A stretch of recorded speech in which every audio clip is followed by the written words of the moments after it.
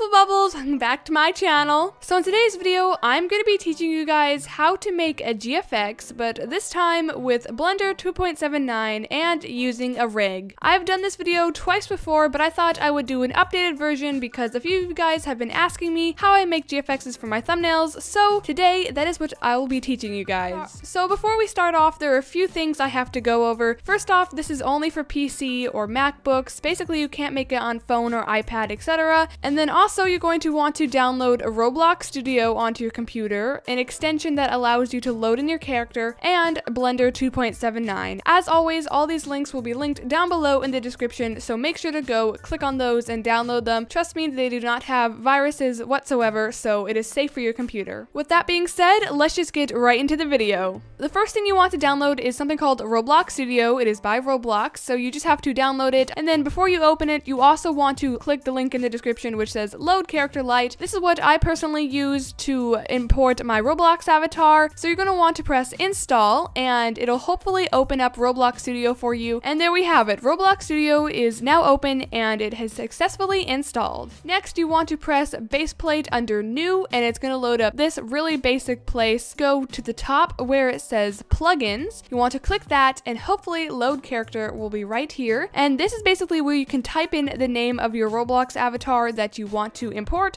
So I'm going to use my name, simplybubbly_YT. So here we have it, and you want to make sure to press spawn at origin. This blue little box, make sure to have an X on it, and then also spawn R6 instead of R15. You want to spawn R6. So here you have your Roblox avatar. By the way, use WASD to move in Roblox Studio. Next, you want to export your Roblox avatar as an OBJ so we can move it on over to Blender. So what you want to do is find where it says on the side where it says Explorer, and then where it says your Roblox name, you want to highlight that, and then you want to right click it with your mouse, and then scroll down to where it says Export Selection. So here is where you save your file. Personally, I do have a folder which is just for GFXs, so if you feel like doing that, I highly recommend making a folder, probably under Documents, where you can save your GFX, but basically save it anywhere in your computer where you can find it. So I'm going to save it here, and then you want to name it. I'm just going to name it my name, and then you want to press save. So that is it for Roblox Studio. Now you can exit out of it. And next we're going to be using something called Blender, and we are using the version 2.79. There are newer versions, but this is what I choose to use because to me it's much more simpler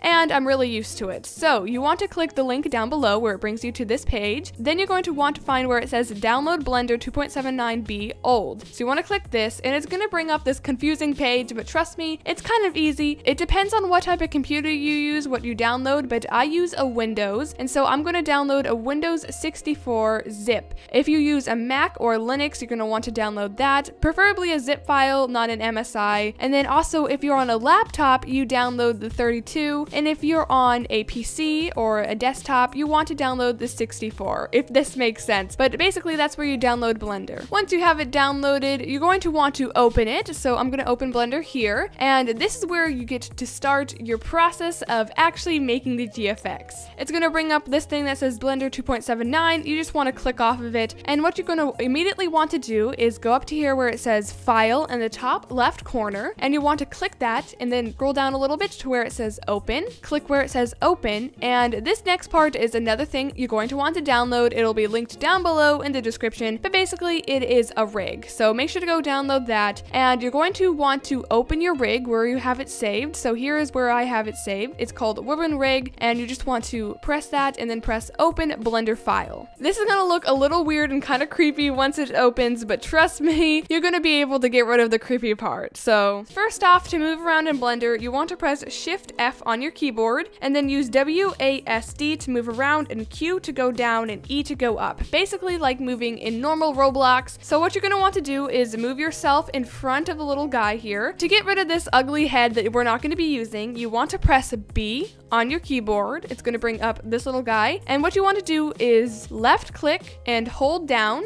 and select a bit of the head, about half of the head like this. It's going to hopefully select it in red. Then you're going to want to press Delete X on your keyboard, and boom, the head is gone. So that's good. Next, you want to right click the torso, and then you're going to want to go up to the corner up here where it says location, this little bar here. It's kind of hard to spot, but just pay close attention to where my mouse is. These three little lines up here. So you want to click that and then drag down. So you want to click and drag, and it's going to open another little tab here. So you're going to want to go to the left side where it has this little cube guy next to view and select.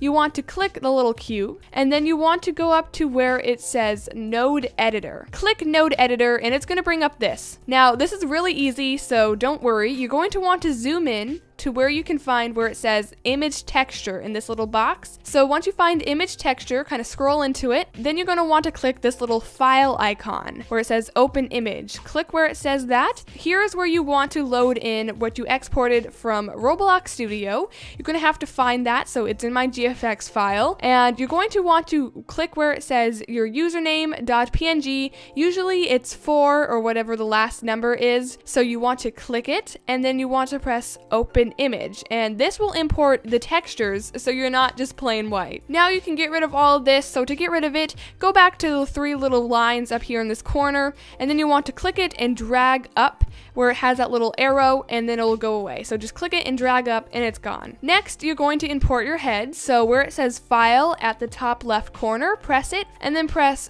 down here import, and then scroll down to where it says wavefront OBJ, click that. You're going to want to import yet again the same thing you did before, so go to GFX and then find what you named it .obj. So with the name of the file .obj, you want to import that, and then boom. So next you're going to want to reposition your avatar. So here where it has these three little lines at the bottom kind of left corner where it says global, it'll have these lines, or it'll have like these little adjustment icons. Basically, you're going to want to click the little arrow icon here. This is going to be able to move your avatar back and forth and such. So you're going to want to click the little red arrow here, and you want to move your avatar to the side. Then next to where it says global, once again, you're going to want to click the thing that says transformation manipulators. It looks like a slightly bended line, so you're going to want to click that, and then it's going to bring up this. You're going to want to move your character on this blue line until it is facing forwards. Next, you want to select the torso by right clicking,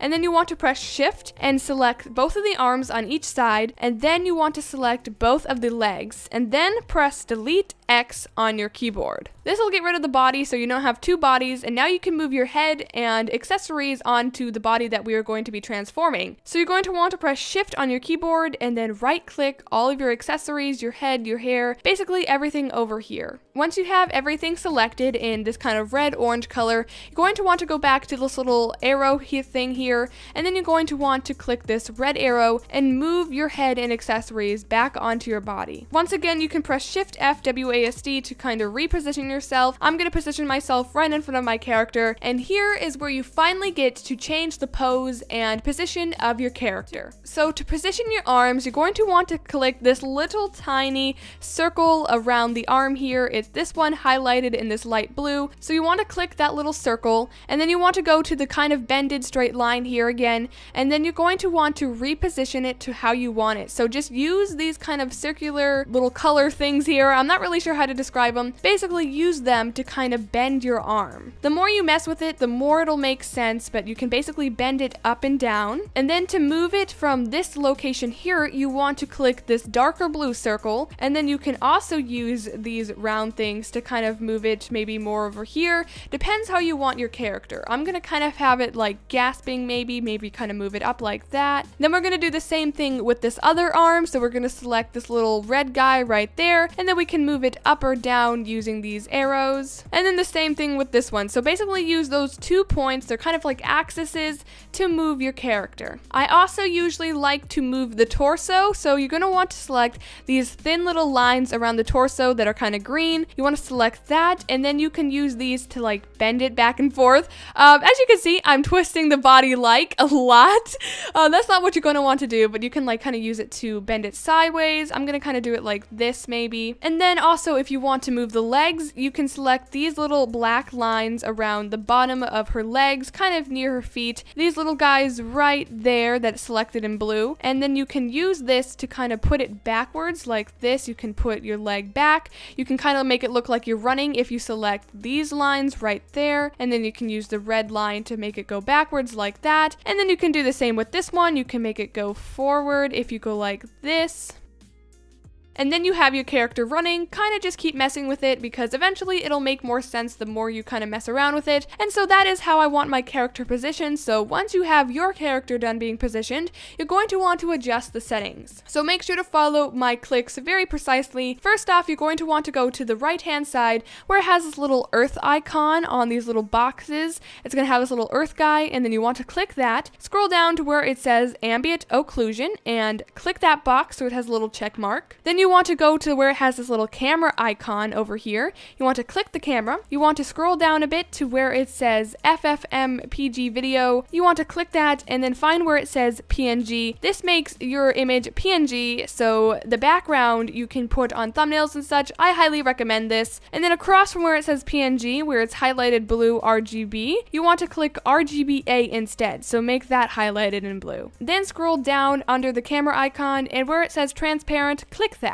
Next, over here on this little bar where it says transform, scroll all the way down on this, and then where it says shading, you want to click down on shading, press shadeless, backface culling, and ambient occlusion, and this will make your GFX look much better. If you want to change the resolution or image size of your GFX, go under the little camera icon and you can press X or Y, and you can just change the numbers here to change how big or small you want your GFX to look. The bigger the number, the better resolution it is, so basically the better quality. So if your computer isn't that great, I don't recommend making it the best quality ever, but this works for me. I personally like keeping it how it is, so that is just if you want to change the quality or size of the image. We are almost done. So the last few steps is that you want to select like the hair or the head. I'm just going to select my hair, and you want to press Shift A on your computer. Then you're going to want to press where it says camera. It's going to bring up this little tab. You want to press camera, and then it'll bring up a camera. So you're going to want to go down to the bottom left corner where it says view, highlight that, click it, then go up a little bit and it says camera, and it'll bring you to the camera. So this is how you positioned where you want the GFX to like be. So for example, if I rendered this right now, you would basically see what is inside this box. So you want to make sure that your GFX is inside the box.